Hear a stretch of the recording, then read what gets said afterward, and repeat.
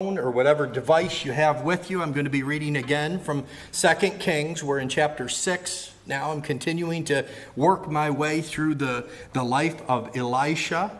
We looked at the life of Elijah first, and then the mantle was passed over to Elisha. So I want to continue on with that today. 2 Kings chapter 6, starting at verse 1. If you don't have your Bibles or your phone with you, you can look at the screen, and if you're watching online, it'll be on the screen as well. The company of the prophets said to Elisha, "Look, the place where we meet with you is too small for us. Let us go to the Jordan, where each of us can get a pole, and let us build a place there for us to meet." And he said, "Go." Then one of them said, "Won't you please come with your servants?" "I will," Elisha replied. And he went with them. They went to the Jordan and began to cut down trees. As one of them was cutting down a tree, the iron axe head fell into the water. "Oh, no, my lord," he cried out. "It was borrowed." The man of God asked, "Where did it fall?" When he showed him the place, Elisha cut a stick, threw it in there, and made the iron float. "Lift it out," he said. The man reached out his hand and took it. May God bless the reading of his word. Again, welcome to everyone that's here in church. We're glad that you're here with us. Welcome to everyone that's watching online. We're glad that you can be a part with us digitally. I don't know how all the technology works, but we're glad that you're able to join us. And if you're watching on Facebook, hit the like or share button, and please send us a comment. Let us know that you're listening, that you're a part of us today. We love to hear your comments. And there are people that will comment even during the message. If by some strange chance I might possibly ever make a mistake, it's funny the comments that we will get on Facebook. We'll see some smiles and some laughs that come back, but let us know your comments. But here at Crown Alliance Church, we want to invite people to come, grow, and go. We want people to come so they can hear the good news of Jesus. We want them to grow by understanding a little bit more, kind of like I've been doing in this series. I want to unpack these stories a little bit so we can learn a little bit more how awesome God is. That's the grow part. And then the go. When we leave this place, that we can go out of here and be able to be a witness and a testimony to people. And I don't know about you, but I know several people that struggle with many things, and some even more during this holiday season. So as you go, may you take the good news of Jesus with you. Before I pray, I just want to start with a word of prayer. God, we thank you for the opportunity to be here today. We are blessed and privileged, especially in this country, to have the ability to be able to freely go to whatever place we want to worship. We are free to express our love for the God that we serve. And Lord, we thank you for that. I thank you for all that you've done for us. I thank you for all the ways that you've blessed us individually. You've blessed us as a church. Lord, we owe you so much praise and give you so much glory for all that you've done for us. But Lord, there are also so many needs that we face. There are some here today that are dealing with physical needs. There are some that have family members that are going through difficult times. Lord, we pray for those. There are those here that are struggling financially. There are those here that are struggling emotionally. There may be marriages that are struggling, relationships that are struggling, kids that are struggling with the pressures of being in school. But Lord, all these, we come to you knowing that you're a God that loves us and cares for us and desires to be there for us. Lord, we pray for our country. I pray that we would be one nation under God, that we would be seeking you for guidance and direction, and that we would be basing our decisions on our love for you and on our looking into your word to understand how we should live our lives better.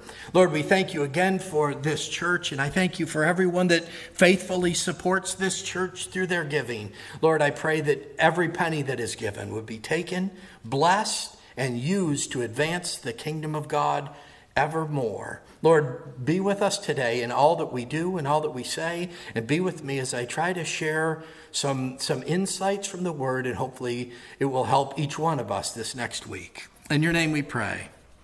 Amen and amen. Now, for all the parents listening today, you might be able to relate to this illustration. How happy were you when your kids were finally able to do some of the things on their own? I remember when my two kids were young, just the simple feat of getting all four of us out to the car to go anywhere was a huge effort. Tying shoes. Shoes are on, then shoes are kicked off. Putting coats on. Finding coats that are lost. All these things, and Mom and Dad had to do them for the kids. It's wonderful when the kids were finally able to do some things on their own. Now, I have to admit, I used to cringe sometimes when my kids would dress themselves. Might not be the combination of clothes that I would have picked, but the fact that they did it was a good thing. The older I got as a kid, I started to realize that there are things that I really didn't need to bother my parents with anymore. I could do them myself. The ironic thing with that is, as a parent, we want to take care of our kids. We want to do those things. But it is a lot of work. But I think I can transfer that over to the way we decide on the things that we should pray about. Now, we have no problem going to God when there's a huge need, when there's a big financial need, when there's a big health need, there's something going on. We pray, and we pray hard. We pray often. We pray a lot about that. But then there's times it's kind of like we evaluate in our heads, well, I don't really know if I want to bother God with this one. This is just a little thing. Do I really need to bother him? But the reality is, God is just as concerned about the little things as he is the big things. He cares. It's like the parent that wants to button their kids up. And we're coming into the winter time, and I always think of the movie, or movies that you see. Mother dresses up their kids in the snowmobile suit, and the poor kid can't move. He's walking around like this because he's so bundled up, but you love your kid, and you want to take care of him. I want to suggest today that God loves us and wants to take care of us, even in the little things. But as I was thinking this, I was reminded of a time where a bunch of us in my home church in Valley View Alliance in Vestal, we went out sled riding, and we called ourselves the College and Career Group. That was a fancy name. It sounded real professional, but all it really meant was we were too old to be in senior high, and we were definitely too young to be with the old people in real church. So we did things on our own. We called ourselves the College and Career Group. I don't think there was a one of us that was going to college. The beauty was we were young, we were working jobs, so we had all the money to do whatever we wanted to. So that was our College and Career Group. And we were out sled riding one time, and we were going up and down this hill dozens of times. I don't even know how long we'd been there. And then all of a sudden, one of the girls that was with us says, "Oh no, my keys fell out of my pocket." So we're looking up and down this hill, trying to find these keys. We had been up and down that hill dozens of times, knew the reality was they could have been mashed under snow and been slid over dozens of times. So we're looking up and down this hill, and then all of a sudden one of the girls, actually the girl that lost the keys, she goes, "Wait a minute. We're a church group. Why don't we pray and ask God to help us find the keys?" And we looked at each other with a collective silent duh. Never thought about that. Why don't we do that? So it was really cool. If anybody would have been watching us, they would have wondered what's going on. We're just walking all over this hill instead of sled riding anymore. Then all of a sudden we stop and we bow our heads and we pray. A silly thing like finding keys. I mean, we have no problem praying for God to hear cancer because we don't believe that's a problem. God can take care of that. But it's like, keys? It's funny. Guess what? We prayed, and shortly after that, we found the car keys. But do we even think to pray about something little like that? Today I want to talk about a story that I would kind of compare to that finding the keys event. Those lost keys weren't a life and death emergency, even if we hadn't found the keys, I'm reasonably sure our bodies would not have been found 4 days later frozen dead on the side of that hill that was right in the middle of the city. I mean, there was no danger. It wasn't a big thing. But God cared about finding those keys. In the text that I read this morning, the lost axe head, it was an issue, but it really wasn't a life and death issue. So the first question I ask is, why do we have this story in the Bible? You know, I'm not critiquing God or the authorship of the Bible, but why do we have this? A lost axe head. Does it, in the grand scheme of things, does it really matter? Is this an event that we could have done without? Really didn't need to be there. But the more I thought about it, the more I realized it really does highlight an attribute of God that sometimes I think we overlook. In the middle of everything that Elisha was dealing with, in the middle of everything that the nation of Israel had going on at the time, they were in spiritual decline. Morally, things were falling apart. There were threats of foreign nations. They were going through 7 years of famine. I've already talked about that part of the story. Elisha was involved with raising a boy from the dead. Those are pretty major things that were going on. And now we have a lost keys event. An axe head that falls off. But in the middle of all that big stuff, God took care of a small personal need for one of his children. Because he cares. Because he loves. Because he wants to. Are like, okay, this story's starting to click in my head now. It's starting to make sense. It is important. There's a reason it's there. Folks, whatever you're dealing with in life, I want you to know God cares deeply about it.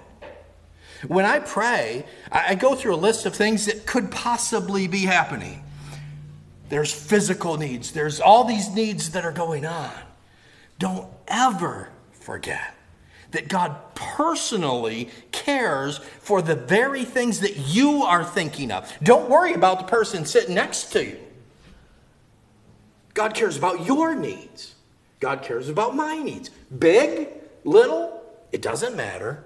God cares. Before I get into all the details of the story, I have to admit there's something that I never noticed before. And it's interesting, ever since I got into ministry, I made it a habit of reading through the Bible once every year. And I have a list of the years that I did it. I have a list of the translations that I've used and all this. And I am amazed every year. It's like I find something like, I must have missed that verse. I don't even remember this before. Something new clicks to me. And when people say the Bible is boring, I don't mean to be rude, but y'all ain't reading it right. There's a lot of good stuff in there, but do we really take time to pull it out? But this is one of those areas that I have to admit never really clicked to me before. During all those difficult times that I mentioned, God was still on the move, and we're going to see this in the first verse that I'm going to talk about. But if you've been following me through the series, you've probably heard me mention about the spiritual decline that the Israelites in. They were messing everything up. I always tell people, I have the gift and ability to mess up a free lunch. And the Israelites were that way. Everything could be laid out before God for them. And they would still make wrong choices. One of the main reasons God kept sending prophets like Elijah and Elisha was because the Israelites were in desperate need. But the fact that I always overlooked was that they were chopping down trees because they were in the middle of a building program. They were in the middle of a building program.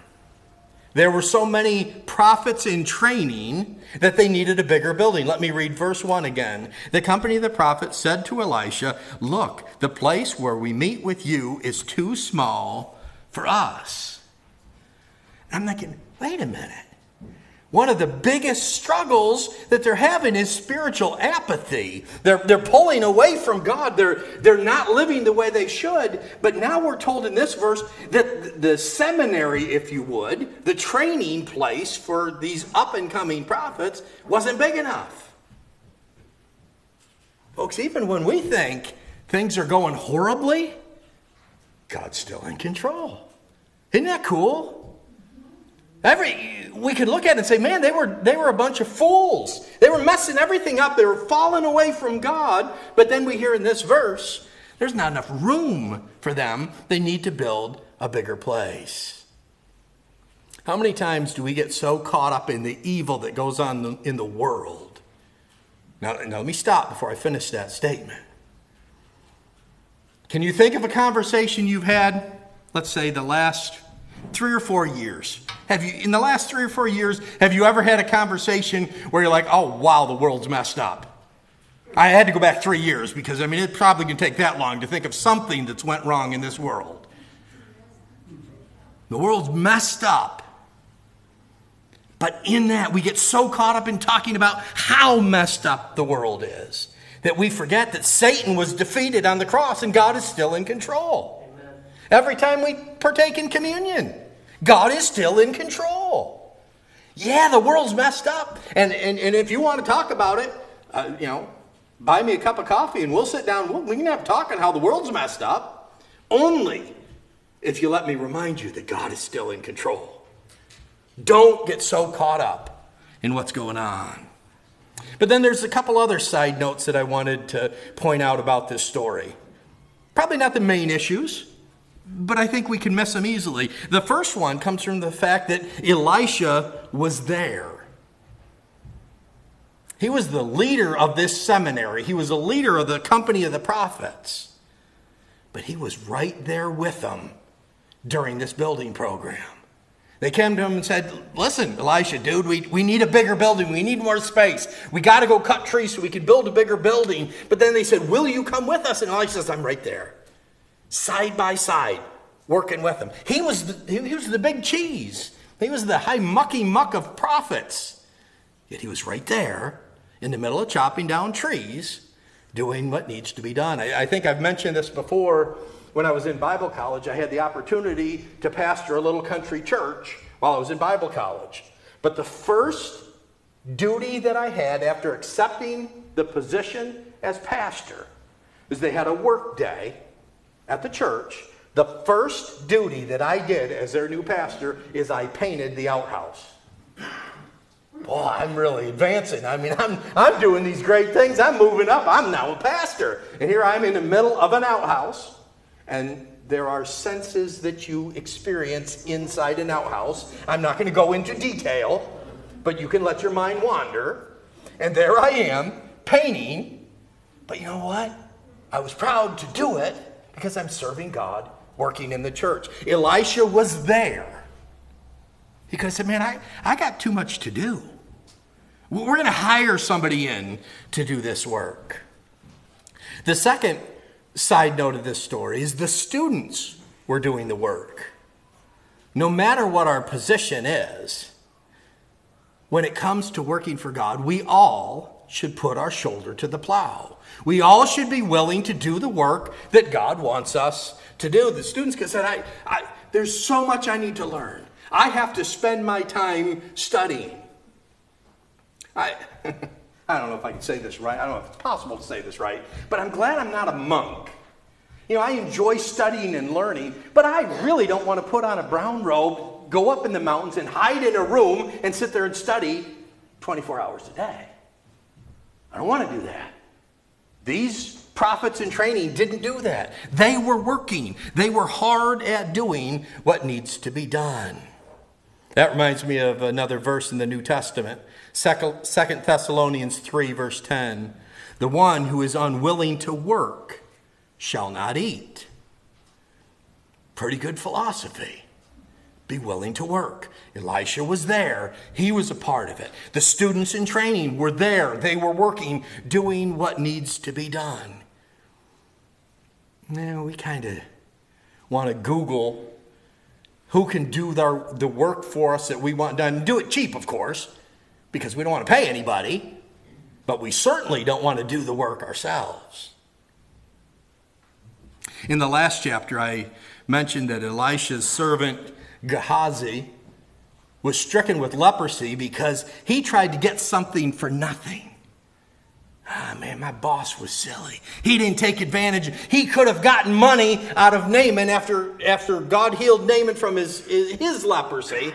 So he tries to work out this deal where he'd get a little coin in his pocket. And we can see how God responded to that. God struck him with leprosy because he was trying to get something for nothing. Here we're going to see that God will provide for one of the people that is willing to work. This guy was out working hard so he could continue his ministry, and God was going to bless him. And I think it's through side notes like these that we can learn a lot about God. Are they big parts of the story? I guess it depends on the way you look at it. I think they are big parts of the story. God wants to do a lot of things for us. Are we willing to be in the game? As the saying goes, do we have skin in the game? Are we doing what God wants us to do? Denise and I have talked many times. We both can give examples of times where we knew we had an opportunity to witness to somebody, and we didn't. We let it slip by. Are we willing to do the work that God wants us to do? The more time I spend reading the Bible, the more I keep learning from it. Each story has a lot more to tell us if we really take time to read it. Okay, that was my side note. Now back to the story. But let's keep looking at this story and see what we can learn from it. They're out getting lumber to build their new school. They're chopping away. I mean, and I don't know. As pastors, we get together and we joke about a lot of things. One of my good friends said, he has no skills. He said if he ever lost his pastoring position, he would have no idea what to do because that's all he's ever done is pastor. Fortunately, I have the trade of truck driving, so I could do something. But I'm thinking these poor prophets in training. I mean, I don't even know if they knew which end of the axe to hold, but they're out there working as hard as they can, trying to cut down these trees to get the job done. But remember, they're seminary students, not lumberjacks. A lumberjack is going to know to keep your axe sharp and to keep it well maintained. I love the story of my little nephew. There was an old tree beside the house, and he was going to chop it down. And my mom happened to be there, so she made a deal. I'll give you $20 if you chop that tree down. My nephew he was small at the time. Maybe 5 years old, 6 years old. So $20 to him was a big thing. So he was out there and he was chopping away at this tree, and he got it. It was down. The real funny part of the story is about 15 years later, my brother's telling this story, and he goes, I didn't have the heart to tell him that his axe was dull. I mean, the poor kid's wailing away on this tree with the dull axe. So I don't know if it was this guy's fault or not. I don't know if the axe was sharp or dull. I don't know if the axe was not maintained well or not. But anyway, the axe head flew off. And we can read his reaction when that happened in verse 5. "Oh no, my Lord," he cried. "It was borrowed." There's a couple things that I want to take just from that little statement there. The first was based on the fact that there's a lowercase l in there. He wasn't crying out to God. He was simply crying out to Elisha. Oh no. My Lord is a term that would represent Elisha in his position of authority. He's like, oh no, Elisha, well, what am I going to do? But then the second part is the fact that he lost someone else's property. Now, as a truck driver, I've been both a company driver, where I drive a company vehicle, or I've been an owner-operator, where I own the truck and then I work for somebody else. Now, it's interesting. I've met some company drivers that could care less how they take care of their vehicle. It's the company's. I don't need to pay for it. What's the expression? Drive it like you stole it? I don't care. Do whatever you want. I have always tried to take as good of care as a company vehicle as if it was my own. I feel like I have that respect that I need to do that. Once again, our faith and our respect for God and others should be seen through the ways we live out our daily lives. When I talk about the come, grow, and go, this falls under the go part. I've said this before. If you ever stopped in the middle of work and stopped all the people around you, said, wait a minute, I want to make an announcement. I want you to know that I'm a Christian. How many people would pass out? Never saw that coming. Do we live our life in a way that demonstrates that we love the Lord?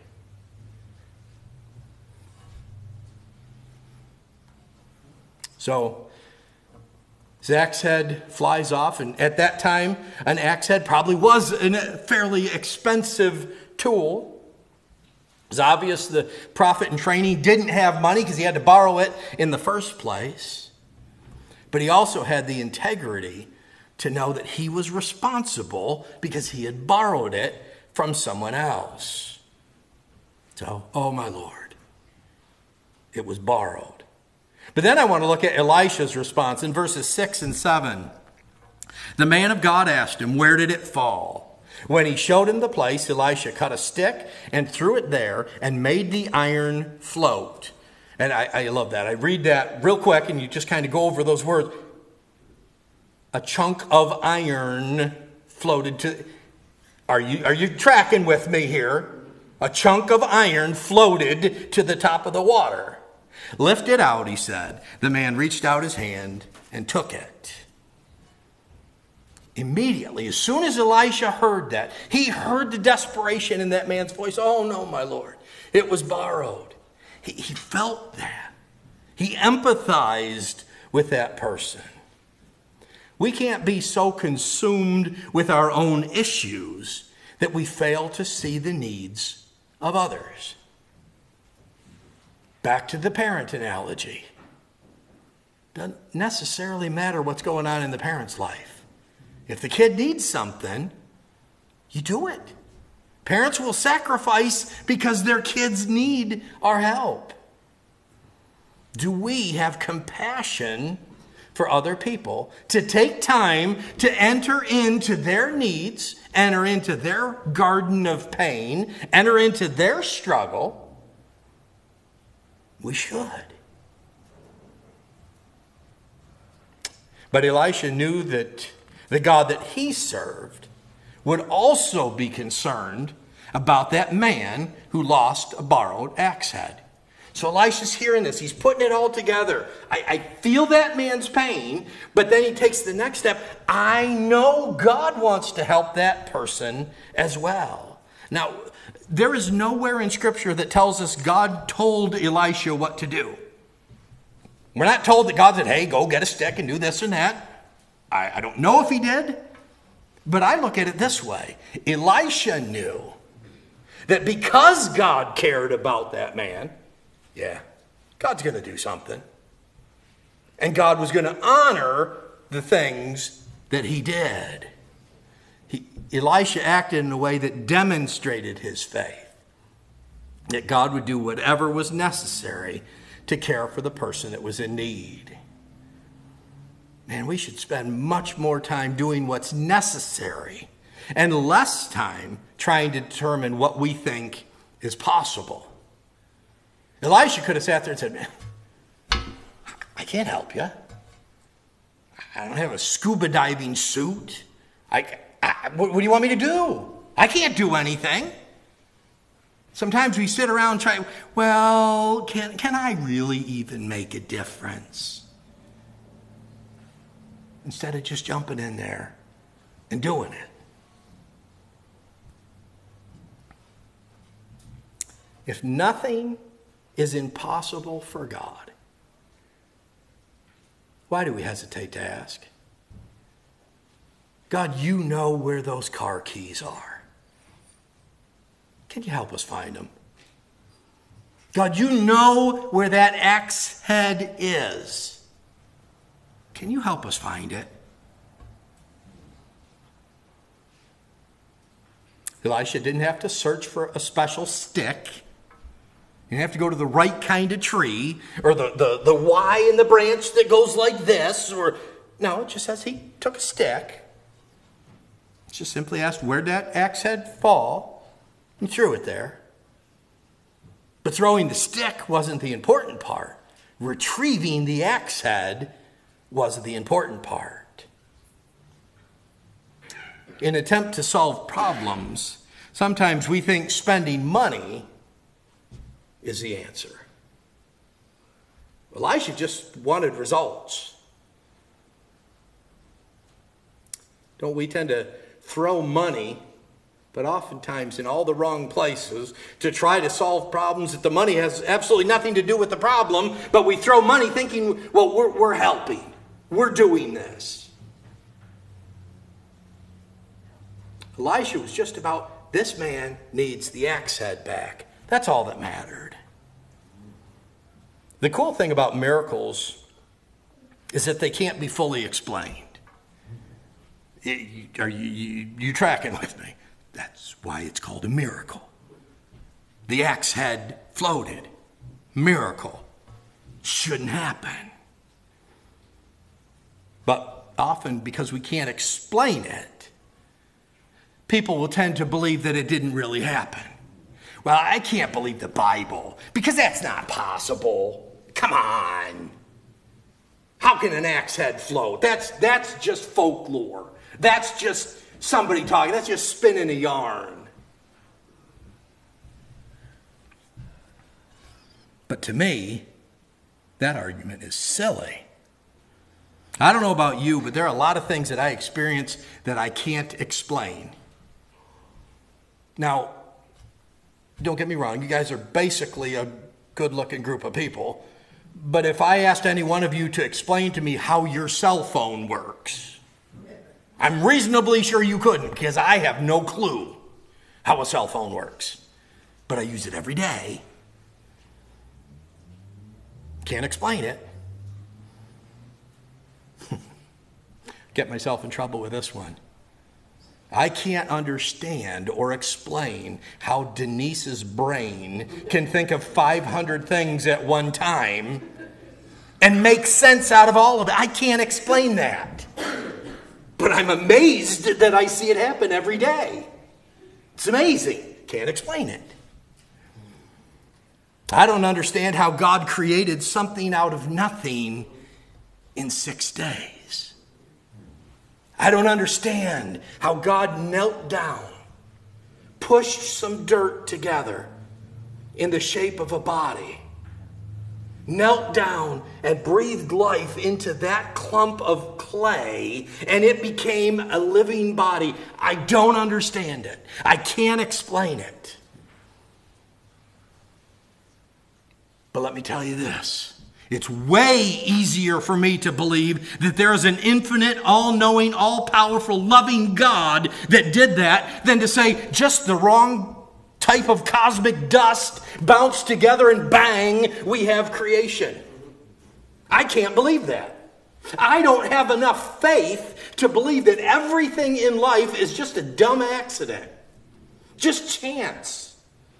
I don't have, and I've shared this before, a book that I read, I don't have enough faith to be an atheist. I don't. If I ever meet somebody that claims to be an atheist, I really need to shake their hand and say, you have some awesome faith, because I don't believe that'll happen. It's kind of like knowing there's a hurricane coming, so I go and sit beside the junkyard because I'm hoping when the wind blows, it whips all that stuff together, and out of the other side of the hurricane comes a brand new Peterbilt truck that's just going to happen to be put together by the right things bumping together. I don't have enough faith to believe that's a miracle. How did the axe head float? I have no clue. But if God can make a body out of dirt, I think he can handle making an axe head float.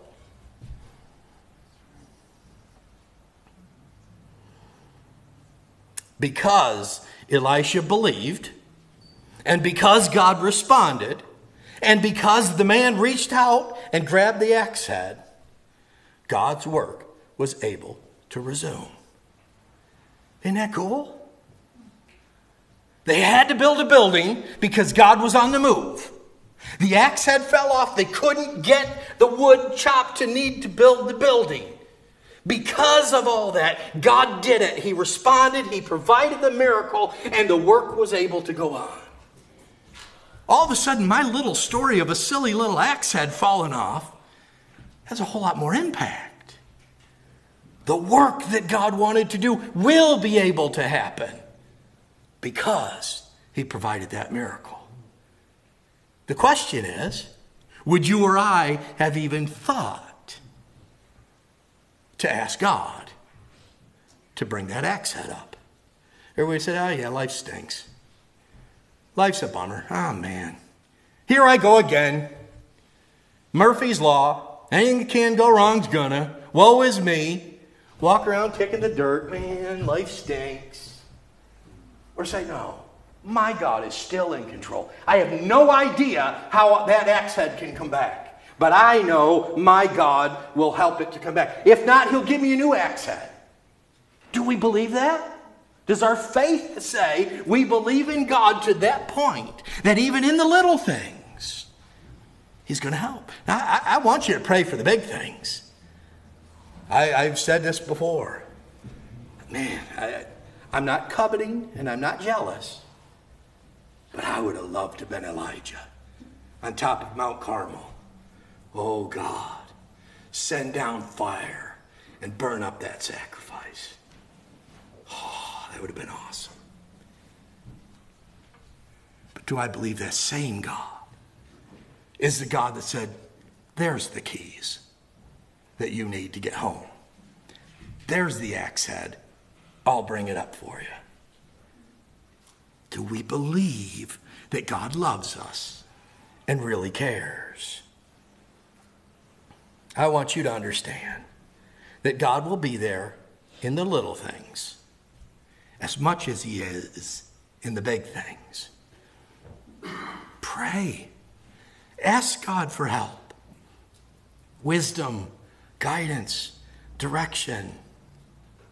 And it has to be more than I would call it my high school prayers. You know the ones when you were in school and you have a big test and you didn't study at all, and then you pray, God, help me to remember this? No. We need to do the study. We need to do our part. But then pray, oh God, you work. Elisha was there. The students were willing to be to work cutting down the trees. And because of all that, God blessed. I've seen many people in my day that have gotten mad because God didn't answer their prayer in the time of need, but they lived their whole life rejecting God, not wanting any part to do with God. But then when he doesn't come through in the pinch, they're mad at God. Elisha had skin in the game. The servant, the student had skin in the game. And God provided because they were being faithful. I want to challenge you to pray, but I want to challenge you to be faithful first. Simple little story. Doesn't take up much space in the Bible. But I think it tells us some deep truths about how awesome God is and how much we need to look to him for help. Let's pray. God, I thank you for these little stories that reveal so much big truth about you. Lord, you are a God that loves us and cares for us. You want to help us find our keys, and you want to help us find the axe heads that we've lost. You want to help us with the little struggles we face in our life, and you want to help us with the major life-threatening situations we deal with. Lord, I pray that we would be faithful in looking to you for the big things, but also looking to you for the small things. Lord, dismiss us now with your power. May we go out with your presence and sense your leading and guiding throughout this whole entire week. In your name we pray. Amen.